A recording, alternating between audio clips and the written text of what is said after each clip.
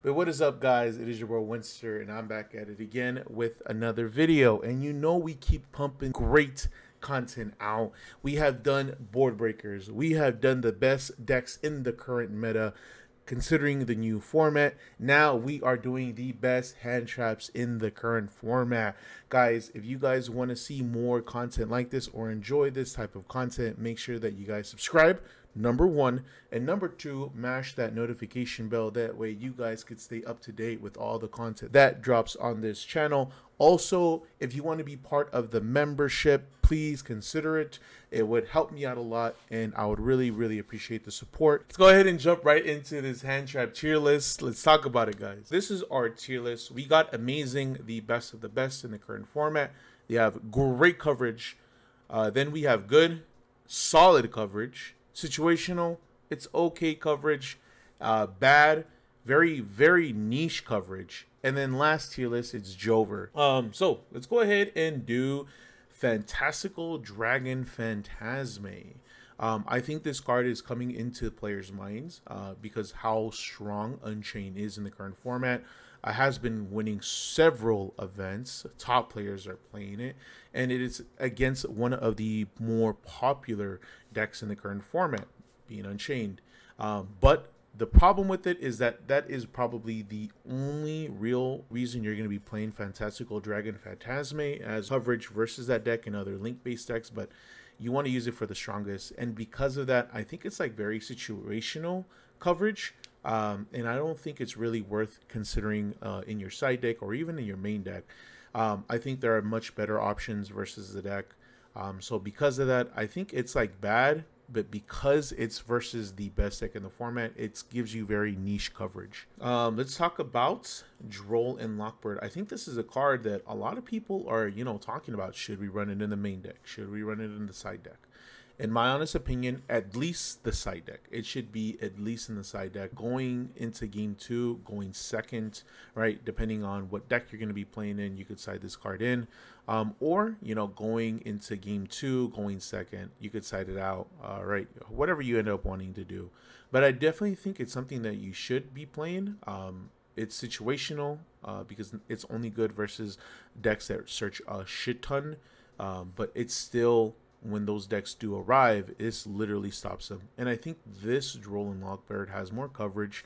I don't think it's bad and niche coverage. I think it's like good and solid coverage. The decks that it hurts the most, D-Link, still a very popular deck. Branded Chimera searches like crazy. Unchained searches.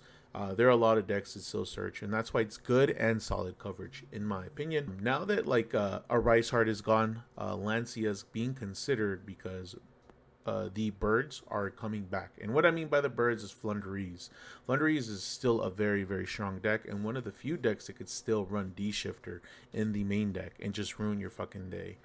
So a lot of players are considering it, but because of it being so niche, and Flundereeze is a popular strategy, but it's not a popular strategy in the meta currently. It is starting up to rise up the ranks, and it won an event recently. But I think because of that, players don't want to commit to Flundereeze. But I think because people are anticipating it only being a couple players playing it, they're not really considering Lancia. And Lancia is only on your opponent's turn. So yes, they won't be able to banish anything, and it may pause them in the tracks, but they'll still be able to play if they open the right cards on your turn. So because of that, I think it's Jover for this one. I don't think you should be playing Lancia. It's also good versus like Dragon Link, and Flundereeze, but I don't think it's worth playing in the side or in the main. It's just too specific. When it comes to Gamma, I think it's still a very solid hand trap. Yes, it has been hit on the ban list and it got hit to 1, but I think overall, it's still a really good card. Not once per turn. If they ash this, you're still going to have this card active. You could play it very offensively, defensively. It's really great in the Dragon Link deck because they want to play the driver. That way they could mill it for the other Red Eyes Meteor Dragon. I can't remember the full name. But because it's at 1, it's not seeing a lot of current play. It's just such a strong hand trap. And because I think it is niche, I think being able to be played only in one deck is not worth it, in my honest opinion. And because of that, I think it should be in bad niche coverage. And I think that's the only thing that holds it back. Back when it was at 3, it's amazing, but it's a 1 of now. And on top of that, you have to play a brick. So let's talk about Ash Blossom. Look, man, this card, amazing coverage. Discards for cost, doesn't need to have an active graveyard. It's great against Flu. It's great against Dragon Link. It's great against Branded Despia. It's great against Branded Chimera. This card literally stops an entire deck. Too good of a card. It's in every single deck right now. It's good against almost every single of the best decks in the format. It's just too solid of a card. Definitely great coverage. Amazing card. You gonna play Ash. Listen, bro, you're gonna play Ash. Infinite Impermanence. I didn't forget it this time, guys. Amazing, great coverage. Defensively, offensively card. It's a board breaker. It's a hand trap. Avoids triple tactics talons. Fucking such a super great card. And amazing artwork. One of my personal favorite artworks in any card in Yu-Gi-Oh! Yeah, Infinite Impermanence, amazing, great coverage. I wish you could play 7 of these cards. Let's go ahead and talk about the Bystials. Very strong deck, right? There's a couple things to consider when it comes to Bystials, and I think this is a great topic, right? With a Rice Heart gone, a lot of decks are jumping right back into the meta. Good examples like Tier Limit. Now that a Rice Heart's gone, it's okay to mill. All decks are coming back. I do think that Bystials might rise into the meta again, the way that they did. Or, excuse me, not exactly the way that they did, but back in some way, shape, or form. Right? A lot of decks aren't playing it. Magnuma got hit. But I do see if Tier Limit becomes a very popular strategy, or a very good strategy in the meta, which it more than likely will now that a Rice Heart's gone, I do see here the rise in popularity of Bystials. However, I think it's the same thing as like Fantastical Dragon Phantasme, right? It's like very situational and it doesn't do much, but because it does banish the monsters in Tier Limit and banishes cards in Unchained, I would say that this card is good and very solid coverage. Good against Tier, good against Unchained, good against like Branded Despia, good against Branded Chimera. Obviously, it's not good against Flu. It's not good against other cards like that. But I do think that this card, these cards are really good. And if Tier comes back into the meta the way it did at one point, obviously it's hit, so it's not going to come full force. But I do think that people might start running these in the main or even in the side, or at least like maybe a small Bystial package, in my opinion. Shifter, man. Shifter. I really dislike this card. It is so good, though. It is so good. I'm telling y'all, if I had the ability, if I was a fucking degenerate monkey gorilla, I would be playing D-Shifter. But I'm not. I'm a sensible person. I play Branded, okay? So, but D-Shifter is something that cannot be ignored. It's such a powerful hand trap. If you look at a Rice Heart, the whole Kashtira, their whole point was just to banish all your shit. And they were the best deck for a very long time. For maybe 2 formats, they were definitely the best deck, and being able to play Shifter and be unfazed, stop opponents from playing, it's just too good, right? So a Rice Heart, what ends up happening? A Rice Heart ends up getting banned. Now the next best deck that could play this is like Exo Sisters and Fluent Rees. Those cards do not care about anything getting banished, so why not play probably the best hand trap in the current format? I do see there's such a huge odd card for this card. I do see that maybe getting hit in the future. I hope so, because banishing everything, getting sent to the grave, turning off cards, turning off strategies, it's just too strong of a hand trap. Maybe I'm just being a baby about it. Maybe I played against too many shifters, but I think it's still a very powerful hand trap. I would play it if I was playing decks that had the ability to play it. And because of that, I would argue and say it's probably the best hand trap in the current format, if not tied with like Infinite Impermanence. Spooky Dogwood, I swear to God, this card is fucking bad, but it's so cute, you know? Like, I just hope one day that this card might come back into the format. There's been, you know, say that, you know, with Unchained, this card might come back. I don't think so. I remember I was at my local and a couple of players were playing, and someone did Spooky Dogwood.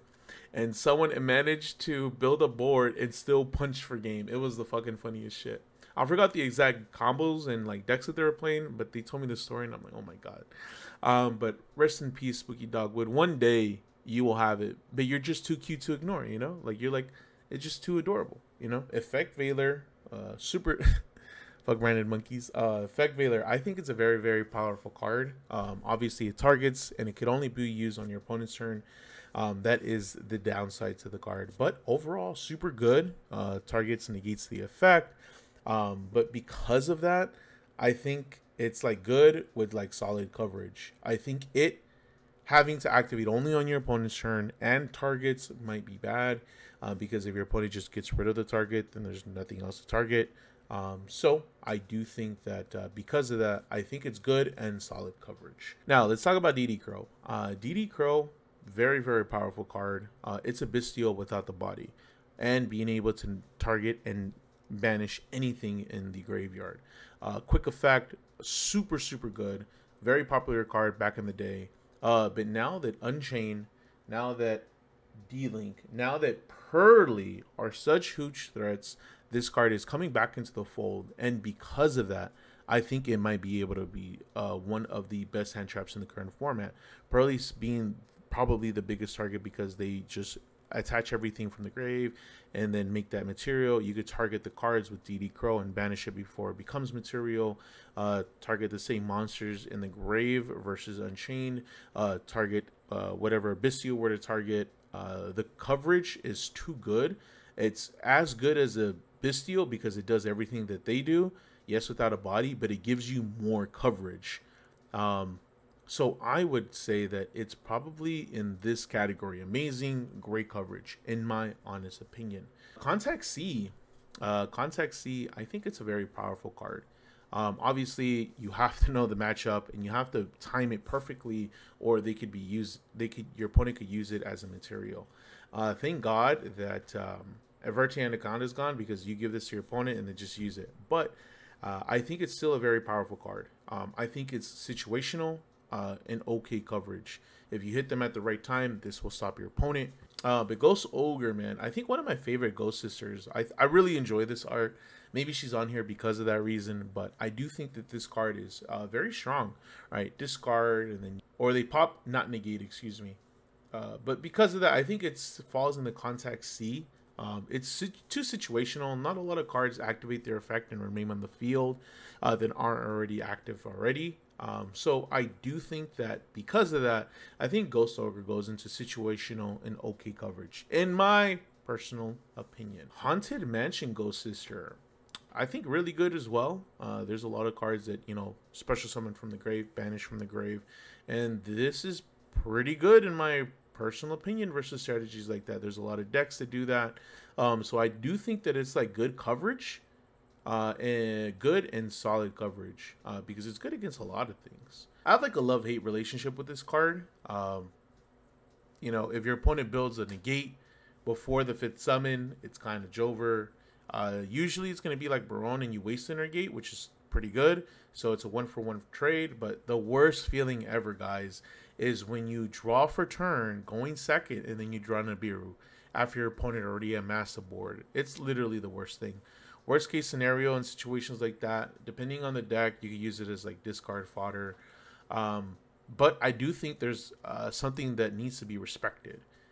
When decks or players overextend when they don't need to and they don't respect Nibiru, one big juicy, you know, meteor boy might fuck up their day. And because of that, I do think that it's like good and solid coverage, because there's a lot of decks like special summoning right now. So I do think that it is something that needs to be respected, and maybe not in the main deck, at least in the side deck, in my personal opinion. Let me know what you guys think. Let me know how you guys feel in the comment section below. But that is going to be it for today's video. Hopefully you guys enjoy the content. My name is Winster. You guys have a good rest of your day. Peace out.